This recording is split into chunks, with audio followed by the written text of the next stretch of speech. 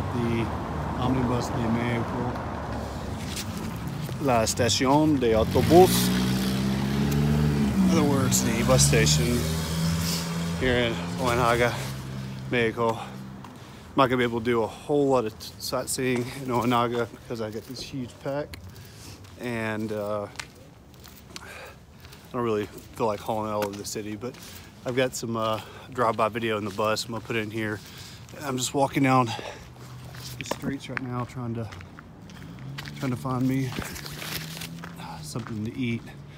I think I'm gonna go for some tacos, being that I haven't had any since in a week. So I'm just gonna kind of let you see a little bit of what Ojinaga looks like. And up here to the north, right in front of me basically, is those mountain ranges are the US.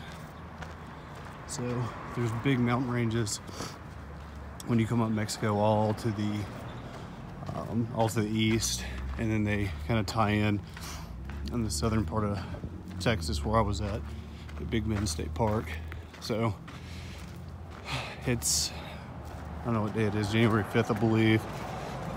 It's like 10 a.m. so I've got like 3 hours to kill before my my bus picks me up and takes me to Chihuahua. But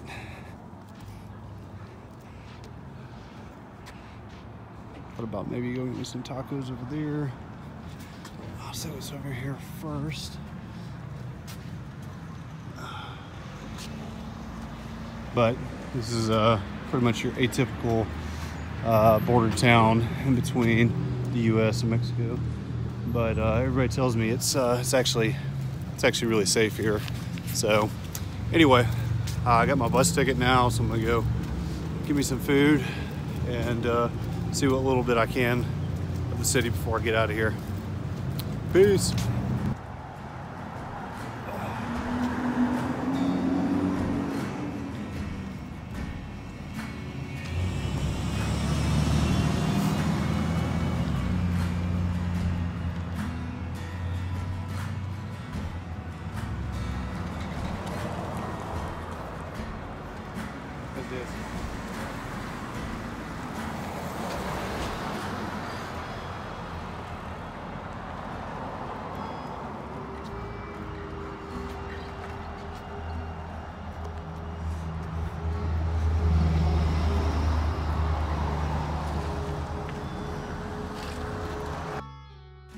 So this is actually day one of a 5-day road trip that I'm taking from Ojinaga down to Torreon, and then I'm gonna fly from Torreon back to Mexico City.